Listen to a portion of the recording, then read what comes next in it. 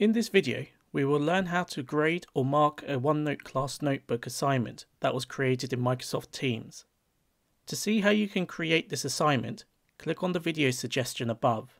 Also, stay until the end of the video for a fast and informative way to provide feedback to students in Microsoft Teams. To open the students' work, you must visit the Assignment tab in the General channel. This will display all the active assignments for the class. Click on the assignment you wish to grade or mark. You will now see the list of students in the class and the status of their work. If a student has not viewed the assignment yet, the status will read "Not handed in." If the student has opened the assignment, the status will read "Viewed," meaning they have opened the assignment but they have not turned it in yet, possibly because they have started the work but not quite finished it. If the student has completed the work and turned it in, the status will read "Handed in."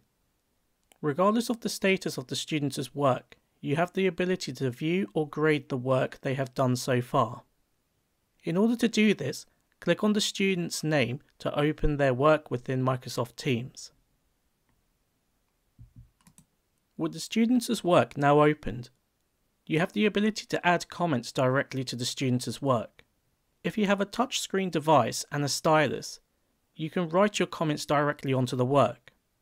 To do this, select the Draw tab and then choose the color you wish to write with, and then add your comments.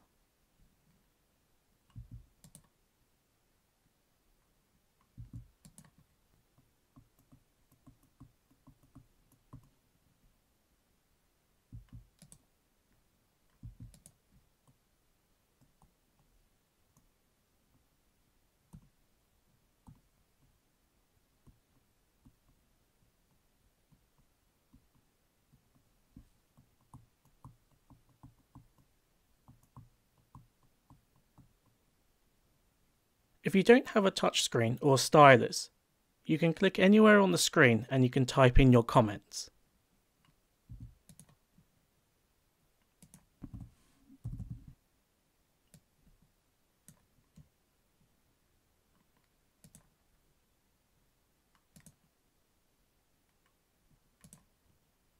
You also have the option in Microsoft Teams to add overall comments about the work in the feedback box. And if you have created a rubric and attached it to the assignment when you created it, you can select it from the right-hand panel and add some feedback.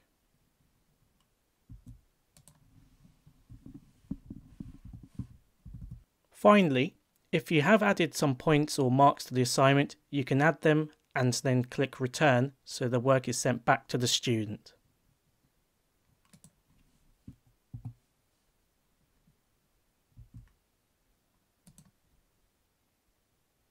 The student will receive a notification saying that the assignment has been returned back to them, and then they can view it. To move on to the next student, click on the right arrow or click on the name box and select a specific student.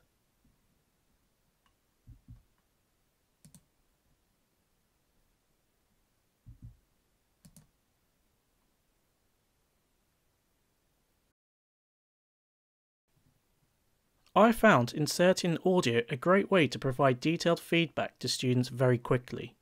This not only helps the students, but it reduces the time it takes to grade or mark all the class's work dramatically. Where possible, I would recommend keeping the audio feedback short, so the audio file is not too large.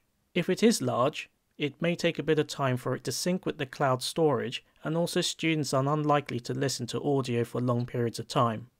Up to 90 seconds should be enough time for detailed audio feedback for most assignments. To add audio, click on the student work where you would like it to be placed and then click on Insert on the top ribbon.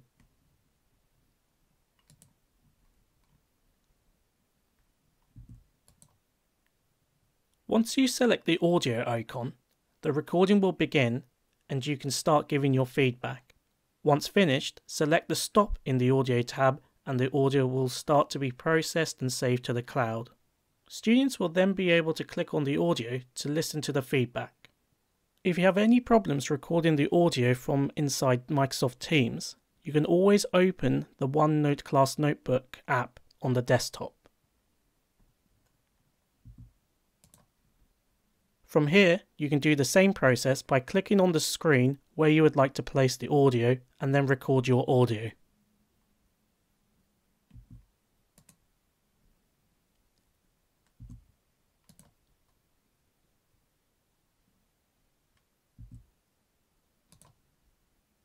Well done for including key terms in your work.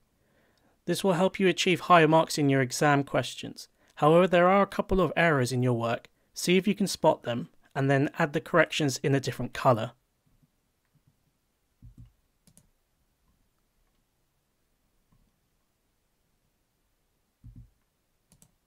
Click on one of the options here to continue to enhance your teaching and learning, and don't forget to subscribe to the Teach Me channel so you know when more useful videos are released.